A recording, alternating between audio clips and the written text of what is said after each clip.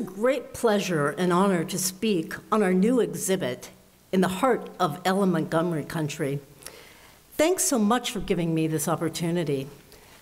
My presentation this evening will focus on the creation of a new exhibit in the University of Guelph Library, From Glen Notes to War Notes, a Canadian perspective on the First World War in Rilla of Ingleside. The Ella Montgomery Collection at the University of Guelph is an important resource for scholars, students, and collectors for research and study on Montgomery's life and work.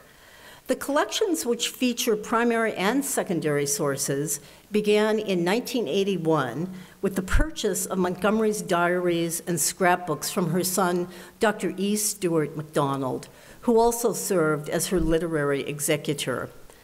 After his death, additional materials were purchased in 1983 and in 1999. The manuscript of Rilla of Ingleside, thought to have been lost, was donated to the library.